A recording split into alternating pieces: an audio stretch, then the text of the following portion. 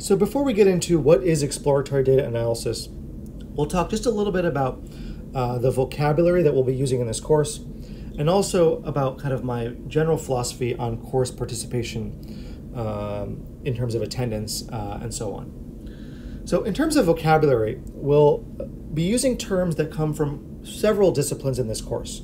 Some of the terms we'll be using are medical, some come from the field of epidemiology, others are statistical, or kind of from data science as a field more generally. There will be other terms that we cover later in the course that are kind of more specific to machine learning, and some that draw from computer science. The fact that I'm using terms from across several disciplines is intentional because it's meant to familiarize you with kind of interdisciplinary concepts. The fact is that if you're doing data analysis, you're going to be working with people from several different disciplinary backgrounds. And so to communicate effectively, it's useful to have a good understanding of the terms that people from other disciplines may be using. So we'll do our best to define terms that we kind of encounter during the recorded talks. But if you come across a term that I use that you're not familiar with, please feel free to reach out so that I can clarify what I meant by that term. Because there are definitely terms from one area of the course that have different meanings in different disciplines. And that's, I think, one of the challenges of being a data scientist these days, is the kind of rich terminology that sometimes conflicts with itself between different disciplines. So a word about participation. As you've noticed already, the lectures are available online and will be made available through YouTube, through a YouTube channel. You'll be expected to watch them before the lab section, and I think the lectures are the kind of primary source of content for where information will be presented that you'll need to know to be able to complete the lab assignment and also the regular assignment and the group projects. And although attendance and participation in lab are strongly encouraged, lab is kind of the one place that you'll have in-person contact with the instructors. Attendance and participation in the lab don't count towards your grade. So I want to give you the flexibility to kind of attend lab to the extent that it's helpful to you. But if you want to leave early from lab, or there are some weeks that you cannot attend due to other obligations, then it's not going to count towards your grade. I really want you to be able to use your time effectively, however that is, to be able to complete this course. The primary thing that I think you will get out of lab is that we'll be going over the lab assignments, first having you work together with kind of your colleagues, and then, if needed, going over some of the lab assignment questions with the instructor together. So I think that can be helpful, but not everyone kind of needs that or wants that. So that'll be kind of up to you to decide whether you want to come to lab on a regular basis. So what is exploratory data analysis? Exploratory data analysis is a phrase that comes from John Tukey. John Tukey is a mathematician and also has kind of contributed very importantly to the field of statistics. He's kind of the inventor of the Tukey test, the box plot, and also the 5-number summary, which is kind of a way of summarizing a column of numerical data with a series of 5 numbers, one of which is the mean, but also includes the minimum and the maximum.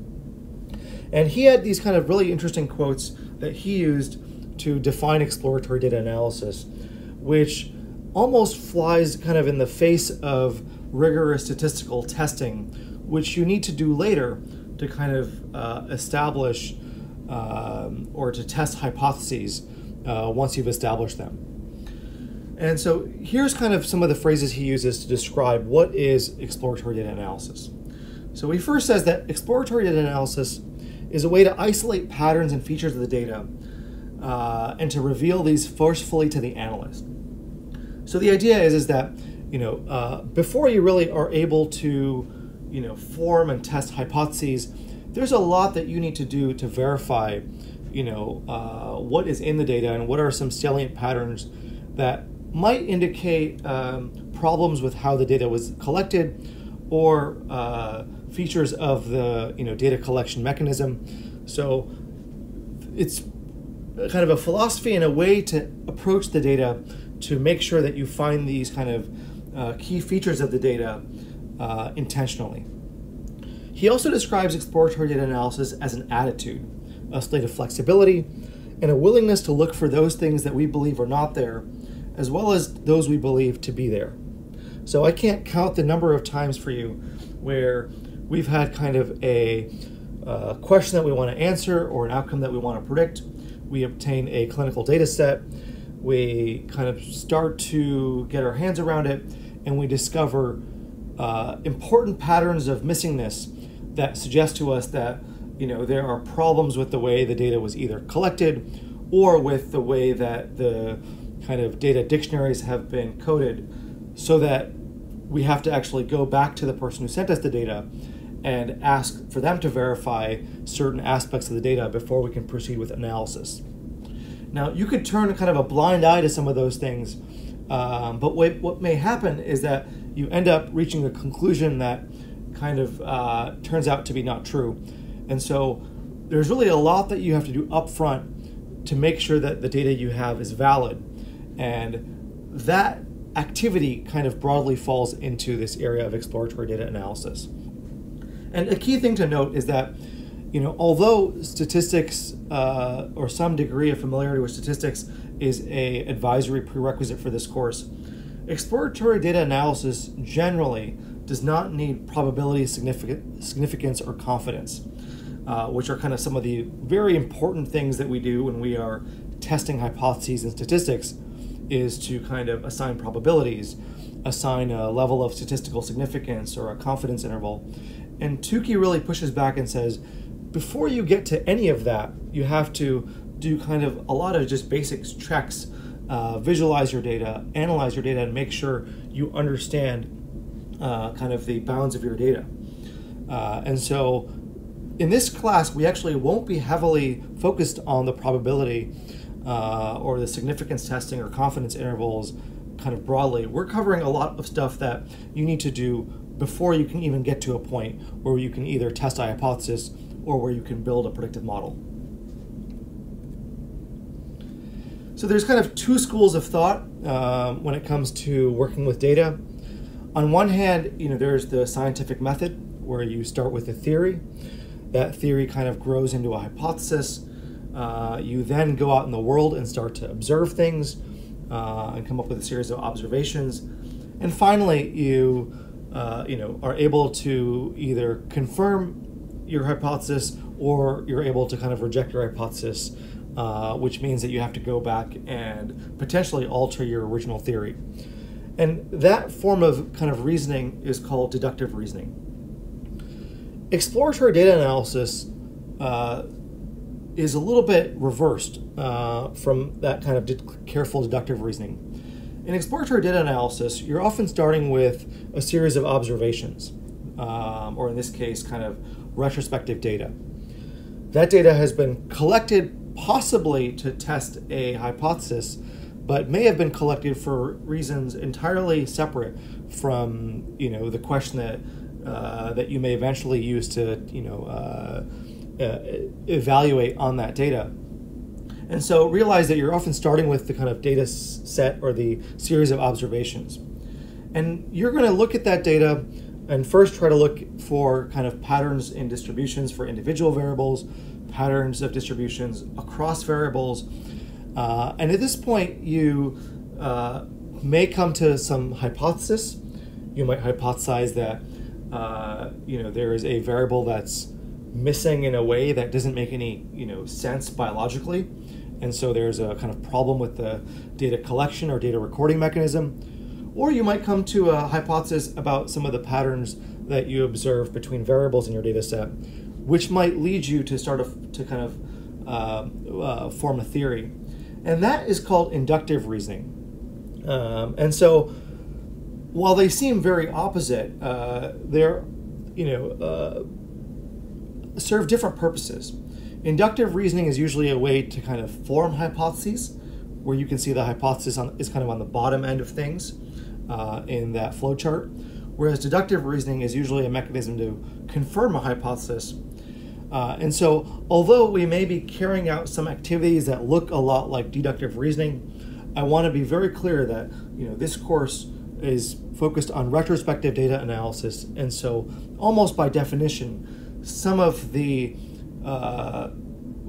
activity of exploring retrospective data involves inductive reasoning.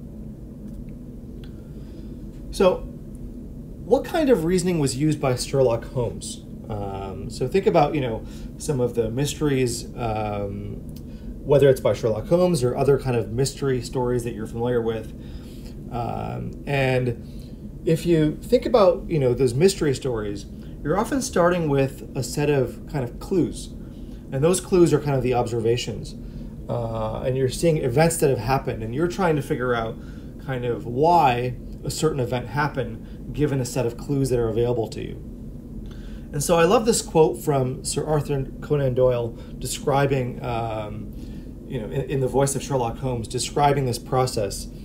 And what he says is that it is a capital mistake to theorize before one has data. Insensibly, one begins to twist facts to suit theories instead of theories to suit facts.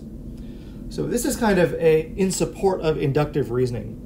And I think this more resembles what we'll be doing in this course, recognizing that at the end of the day, we usually won't have proof for anything that we've kind of established, but rather this will be a mechanism to establish hypotheses that we can then test through deductive reasoning, in a separate data set or through a clinical trial. So one thing that was very intentional in this course is that this course is not called data mining. For those of you coming from a more computer science background or an informatics background, you may be much more familiar with the term data mining as opposed to kind of the term data analysis. But I will say that in health-oriented research, data mining has a negative connotation, and it implies p-value hacking. And if you haven't heard of p-hacking, there's a really nice XKCD comic that shows what p-hacking is, and which is why we don't use this kind of phrase in this course. So there is this nice comic that talks about, jelly beans cause acne, scientists go investigate, and the scientists are busy playing Minecraft, but they decide to go ahead and investigate anyway. And so they look at a retrospective data set and they establish that, in fact, there is no link between jelly beans and acne. And they ran a statistical hypothesis test, and they came up with a p-value greater than 0.05, which is conventionally a threshold that many scientists use to establish, quote unquote, statistical significance. So then they say that settles that, we're kind of done. And then the person says, well, we heard that it's only a certain color that causes, acne. So then in the next, throughout the comic, they kind of evaluate a series of different colors, looking at, purple, brown, et cetera, and you kind of notice in there somewhere that they look at green jelly beans and they find a p-value that's less than 0.05, and then someone says, whoa, and the headline at the end of the day is that green jelly beans are linked to acne. And that the p-value is less than 0.05, and there's a 95% confidence that this finding is true. So the problem with this is that when you test one hypothesis, you have a p-value assigned to that, but the moment you start testing multiple hypotheses, you can no longer use that naive threshold of 0.05, to establish what we would call statistical significance. And even if you're not familiar with kind of the statistical side of things, if you're just looking at a scatter plot and comparing relationships between variables, and you've got thousands of variables, you're going to find relationships where it looks like one variable is highly correlated with the other variable, and yet that actually might be spurious, simply because you've looked at so many relationships that you're going to find some to be there just by chance alone that if you were to look at a separate data set wouldn't be there. So long story short, we don't call this class data mining because that activity is antithetical to what we want to do in this course, and is not what we intend, when we're looking at data sets. On the flip side, when we have access to big data, or even to, very high fidelity, small data sets, we can learn some really cool things that wouldn't have been possible without that data. So you may be familiar with this map that I'm showing. This is actually a map of the cholera epidemic that was put together by John Snow. And John Snow is kind of the grandfather of epidemiology. And he had been in London at the time of the cholera epidemic. And he put together this chart where he basically drew a line for each case of cholera that was being reported, and tried to map kind of the streets and also key landmarks that might be associated with the cholera epidemic. And so the key thing that he theorized was that cholera was waterborne and therefore was coming from the different water pumps in the city. So you'll see that he's got kind of this map with these several lines, and you can see some kind of peaks in certain buildings and kind of other areas without very many cases.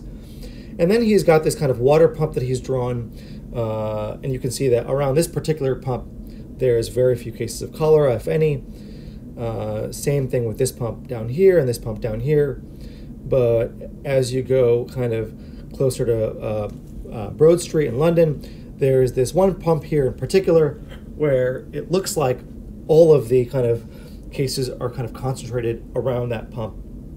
And so this led him to the conclusion that cholera was waterborne and that this particular pump was responsible.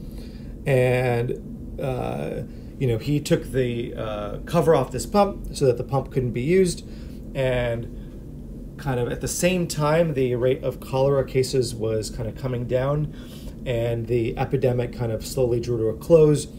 And so while it's not entirely clear, John Snow is broadly credited with kind of solving the cholera epidemic, not only the diagnosis, but actually kind of the action plan that led to the fall of the cholera epidemic by acting on this pump in Broad Street in London. And as it turned out, there was a different water supply for this pump than for the other pumps. So I won't get into the details, but it just shows you that, when you have access to data, you can reach, at least form theories or form hypotheses that wouldn't have otherwise been possible, that can then lead you to doing deductive reasoning kind of after that. So just to kind of harp on this a little bit more, in inductive reasoning, the conclusion of an inductive argument has content that goes beyond what was in its premises. So we started with this data set showing the map of London. We started off with knowing where some of the cases were and where some of the landmarks were. And the conclusion that John Snow reached, that the epidemic was being caused by this particular water pump, is obviously not something that we could prove in this data set. It's a conclusion that goes beyond the original premise, but it is a hypothesis you otherwise wouldn't have been able to kind of even form in the absence of this data. Inductive arguments can come in different degrees of strength. So whereas with deductive reasoning, if you have a theory, there's kind of a clear way to test that theory through observation, and you observe and you find what you were looking for. You can establish and kind of prove your theory, or at least some aspect of your theory. In inductive reasoning, there are weak inductive arguments and there are strong inductive arguments. And so this is why not every hypothesis that you could establish from that cholera data set would be kind of equally viable. A correct inductive argument may have true premises and a false conclusion. This is just another way of saying that if you are using exploratory data analysis as a way of forming hypotheses, you might be wrong. And furthermore, as you get access to more and more data, which are kind of new premises, you might actually undermine your original conclusion. So this is just to say that a lot of what we do in exploratory data analysis, and particularly in predictive modeling, we're trying to recognize the fact that information that we have in one place may not always generalize. So at every step along the way, we're trying to make sure that our findings at least have some form of internal validity, recognizing that we can't necessarily establish external validity. So why use inductive reasoning if you can go wrong with it? So imagine that you have a 75-year-old grandmother, and she's been newly diagnosed with colon cancer. She has poorly controlled diabetes, and she has hypertension, which is basically a way of saying that she's got chronically high blood pressures. And you're kind of considering different options when you meet with the doctor. And before you even meet with the oncologist, you've got some very basic questions. Will my grandmother benefit from surgery? Will she benefit from chemotherapy? What will happen to her if she chooses kind of one of those two options, or if she chooses neither of them with respect to kind of her outlook on life, her life expectancy, her quality of life? And really, a question related to that is, where would you even look for such answers? And what you might do is you might go to the scientific literature, especially if you are sitting in this class and you're kind of familiar with how to search the primary literature. You might go out to PubMed or Google Scholar and say, let me find information on colon cancer treatment. And some of that will be kind of patient-facing summary material, but if you're really curious, you might kind of go into the primary literature. And you'll come across a variety of different types of things. You'll come across expert opinions that might say that, for patients with diabetes and hypertension who have, colon cancer, we recommend against surgery or against chemotherapy, as an example. Or you have to take the following measures in preparation for chemotherapy because your sugars might be elevated during chemo if you have underlying diabetes. You might, on the other side of it, come across randomized controlled trials or reviews that kind of try to summarize a series of randomized controlled trials. And while I think we generally agree that there are fewer and fewer biases the higher up this pyramid you go, and the quality of evidence is deemed to be better and better, as you get into randomized controlled trials, chances are you're going to encounter fewer and fewer people in those studies who resemble your grandma with respect to kind of her demographic and characteristics like her age, but also the comorbidities that she has. For example, the fact that she has diabetes and the fact that she has high blood pressure. So, as you come across higher and higher quality evidence, you might find studies that talk about colon cancer more specifically, but not colon cancer in a 75-year-old who has other medical problems. And so there's this nice quote that basically says, the reality of clinical research, however, is that in the very controls necessary to support a valid experiment lie aspects that are often artificial relative to the conditions found in actual medical practice. In other words, the closer you get to clinical research, the further you get away from what actual medical practice looks like with respect to the kind of very sick patients that you encounter who simply wouldn't have been able to qualify for some of these randomized controlled trials. So basically there's this gap between research and reality. And one area where this gap manifests is in the field of oncology, which is kind of the field of cancer medicine. And so in clinical trials in the area of oncology, participants are much younger than average cancer patients. So if you look at patients who had incident or newly diagnosed cancers in the United States, 61% of them were 65 or older. And yet if you look at phase 2 and phase 3 clinical trials, which are kind of randomized controlled trials that are conducted to evaluate the efficacy of medications, you'll find that just under a third of such participants are 65 or older.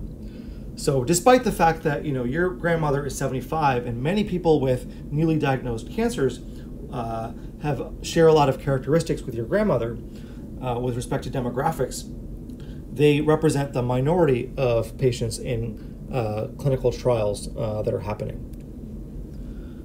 This is also true in cardiology.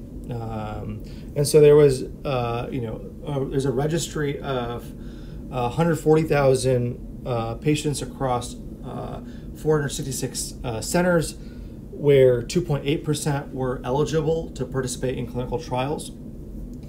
And interestingly, 68% were eligible but did not participate, and 32% were ineligible non-participants. So in this registry, the trial participants were younger, they had less previous cardiovascular disease, they had a lower predicted risk of mortality, shorter hospital stays, and more frequent treatment with kind of therapy that would be considered to be kind of evidence-based or kind of like high-quality therapy or high-quality care.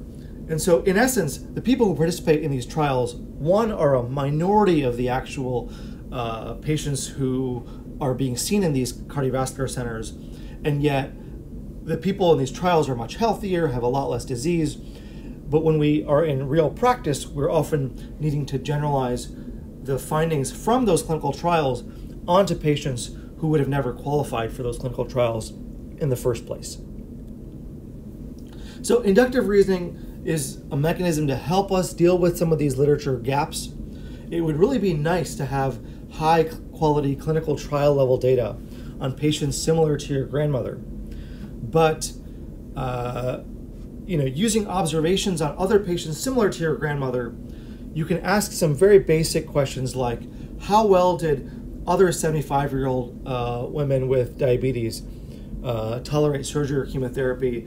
What happened to those who chose palliation? And that is not necessarily a way to generalize and say that is going to be true for all such patients. This is not deductive reasoning, but it is a way to kind of get some basic descriptive information through inductive reasoning and availability of data that you otherwise wouldn't have been able to get. So what I'm not suggesting here is that retrospective data analysis with really large data sets is better than clinical trials. It's not. And one of the problems is that the data sets that we're often using to do these retrospective data analyses has a lot of underlying biases because of the reasons it was collected and a variety of other things. So we'll revisit this topic later in this course, but I still think that inductive reasoning plays an important role in data analysis, and that will be kind of the bulk of what we'll be covering throughout at least the first half to 2/3 of this course. And we'll revisit this idea of the biases that are present in retrospective data analysis later in this course.